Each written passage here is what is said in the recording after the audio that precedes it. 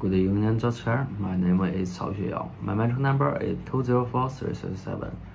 This video to answer the part 2 questions. 1. Advertising can influence my decision to buy a product because, in my opinion, the content presented in an advertisement will determine the level of my consumer impulse. And in the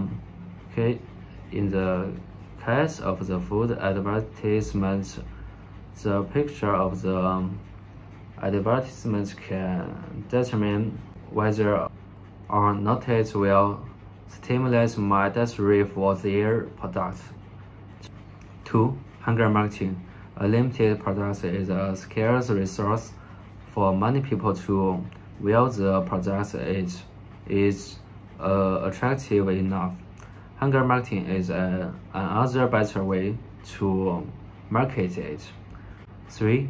If I were a student entrepreneur, I would use resources around me to understand their needs in the university market and determine the direction of my business based on their needs.